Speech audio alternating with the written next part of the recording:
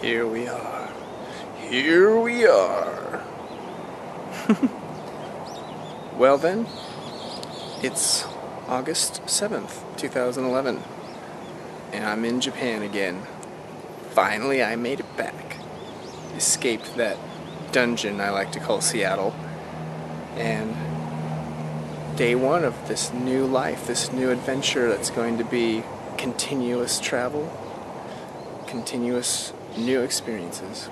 I got in last night here in Tokyo about 4:30 in the afternoon.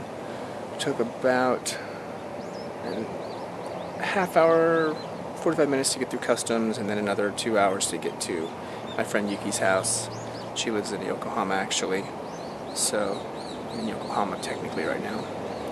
But here we are, 5 a.m. and I'm wide awake. It's one of my favorite things about traveling to Japan is I've always found it that the jet lag makes me just want to get up at like an early morning hour as opposed to wanting to be up at maybe 1 in the morning.